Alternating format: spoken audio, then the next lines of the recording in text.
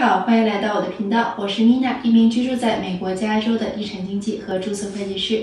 那今天的 Mina 房产税话题呢 ，Mina 要跟大家聊一下1031同类交换。那么1031同类交换呢，是一种非常适合我们房产投资者的，可以让资本利得税延后的避税方法。那么在这里小伙伴可能会问了。这个1031交换是不是小 A 和小 B 交换房屋钥匙还有产权就可以完成1031同类交换呢？不是哦，这里所说的1031交换并不是指真正的两位房产投资者交换房产，而是在指投资者卖出一处房产后再购入另一处房产或者是多处房产，只要你遵循1031的一些原则，那么之前卖出的资产的利润呢，就可以延后哦。想一想，无论是个人还是公司的投资，利用1031同类交换延后的资本收益税呢，都会是一笔不小的数目。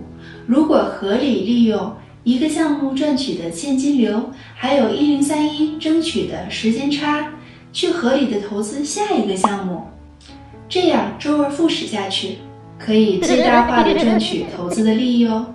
其实这样来想就好像是投资者问国税局借了个投资贷款，只不过不用付利息一样。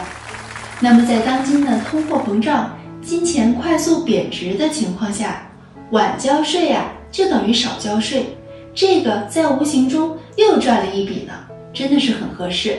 但是从政府的角度来说呢，他们也是愿意促进投资者将卖房的钱再用来买房，重新注入资金入市场的。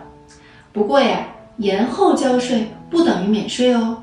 终有一天，当你彻底的退出了房地产市场，之前所有的延后的税务都要一并的交上哦。不过即便如此，在那天到来之前，你都可以用延后的钱来去做你的投资计划哟。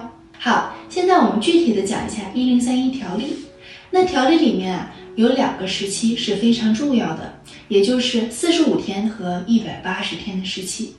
那么第一个45天呢，我们叫做定名期，也就是当你出售了原来的房产，在交易完成后开始45天内要定名，我这个房产是要做1031交换的。那我们第2个期限呢，也就是180天，叫做我们的交换期。那这个交换期呢，是定由原来的房产交易完成后开始的180天。这2个日期 IRS 规定的十分严格，迟了1天都有可能导致交换失败，而失去这个延税的优惠哦。还有一点要注意的是，假如说在年底要完成这个1031交换，那么180天的限期可能还没到，就已经到了来年的税季了。那这个时候呢，就要考虑做税务延期了。好，下面呢，我们来讲一下1031同类交换的要求都有什么。首先第一呢，就是对于我们的资产类型的要求。首先呢，我们要明确一下1031同类交换只适用于投资房。既然是同类交换，新买的资产和卖出的资产一定要是同类别的哦。你不可以买一辆车换一套房，当然你也不可以卖掉了投资房而买一栋自住的房子。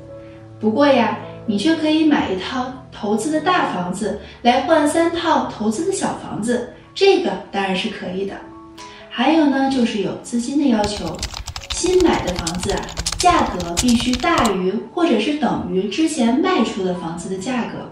比如说之前我们的房子卖掉了80万美元，那我们之后1031要换的买的房子价格必须高于80万美元。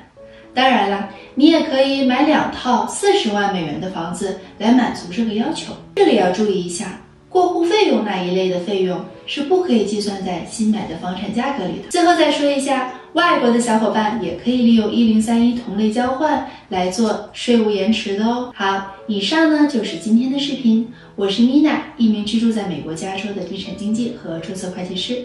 如果有任何房产相关的事情想咨询我的话，我的联系方式会放在屏幕上。那么如果你喜欢我的视频，记得给我点个赞、订阅、转发加评论哦。那么我们就下一期视频见，拜拜。